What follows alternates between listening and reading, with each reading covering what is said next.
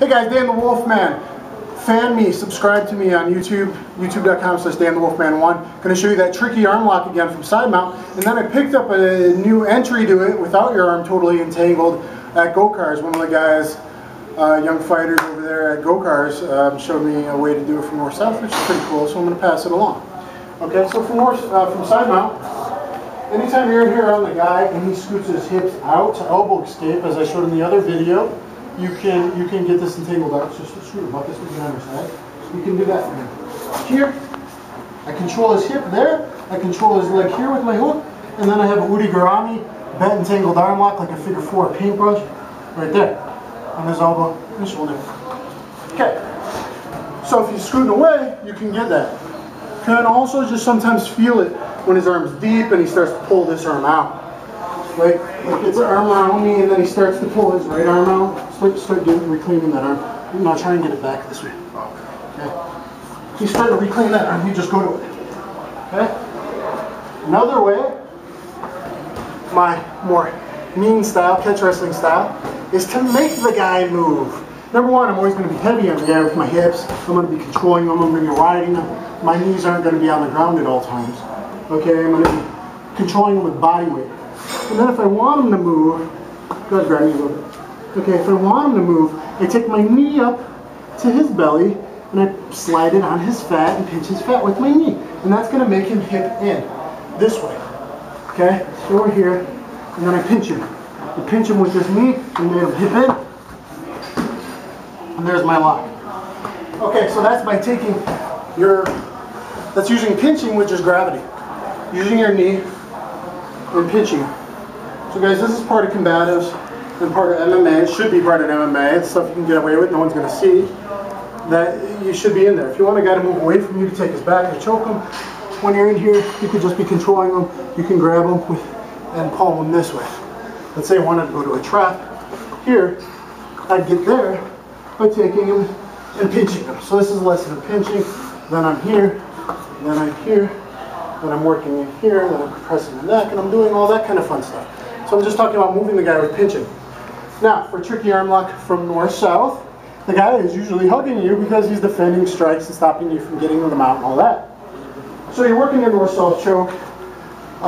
You could jump, leapfrog to your double knee bar, Russian Cowboy. Look up the Russian Cowboy 2-on-2 knee bar video I have. Set that one up with north-south choke. When you have problems with the north-south choke, you can go to that double knee bar, Russian Cowboy, or you can go to this tricky arm lock now. Actually, rotate this way a little bit. Stay there. Okay, so he hugs around me. I'm usually heavy on his hips anyway. I'm shoving my hip in his face and making life uncomfortable for him. My elbows are in here. If it was MMA, I could be elbow striking him here, punching him in the quad with the foreknuckle. Learning how to hit deep on the ground. The Systema punches I teach guys is really important in MMA because you don't always have the space to load up on your punches. Anyway, hug around me a little bit. You don't gotta go so hard. He goes here. I sit out like reverse case of Gatami. Here. I'm close tight to him. Number one, I keep sliding back. Put my foot over as before to block his hip. The other one under with the foot. And then I got the elbow. His defense might be to try and come on top. So I'm going to push his neck away, and I'm lifting the elbow for the submission. I can just hook inside with my wrist. I can hook it with my palm, and I push his head away. See, it's nastier when I push away, right? So I push away, and I stretch this guy. There's the submission. Now try and turn into me and come up with me. I control him by pushing out. In that case, to get the submission, for pressure, I push out this way with my forearm. If he starts to come up, I can turn my elbow down, or my wrist down, and go to his throat. So I'm in here, and here. I'm in here. Try and stack into me. Come in. I'm going to push out here as I got the submission.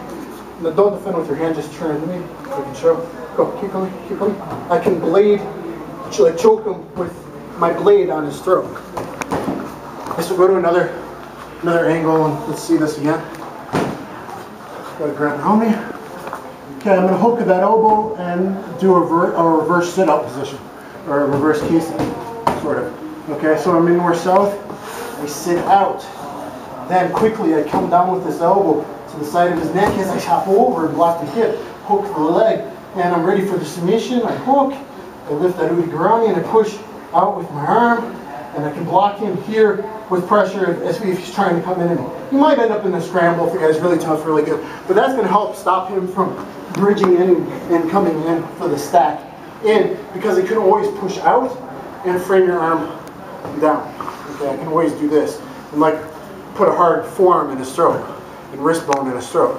He isn't going to like that very much. Okay, one more time, maybe get a different angle on it. Okay, so we're here, fighting here again. You can elbow, you can hit the legs, guys.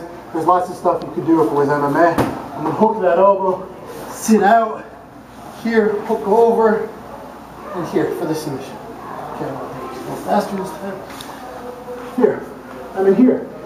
Pride rules are gone unless it's some cool new Asian MMA. There are some words out there, so I can't knee him in the head anymore, Mark Coleman style. That's too bad. So I gotta submit the guy. Okay, the round's ending, whatever, go for the submission. I'm gonna go here. Here's my submission. Look. You see a guy come up on the elbow? Bend your, see here.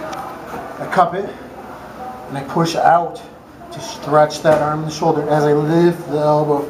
Okay, it'd be like this, but I don't use my right hand because he turned to me and get away. So I just use the left hand, the left wrist. And it's basically the bent udigarami arm lock this way, paintbrush. It's the same as Americana paintbrush. Okay guys, so there's a very tricky way. Thanks to Gina Bell and Gokar and all the guys over there. And the fighter Ara that showed it to me. And hope you like these tricky setups. Most guys don't know them, so write to me, subscribe to my YouTube page, and let me know what's going on. Thanks guys.